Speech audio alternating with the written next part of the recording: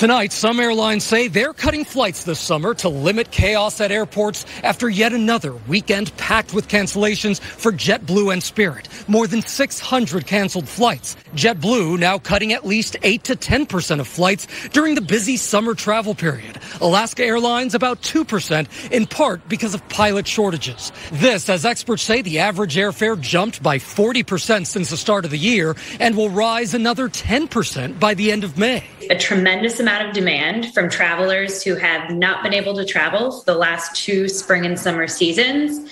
And the second factor is jet fuel. In fact, jet fuel prices are also up 40% since the beginning of the year, 76% since this time last year.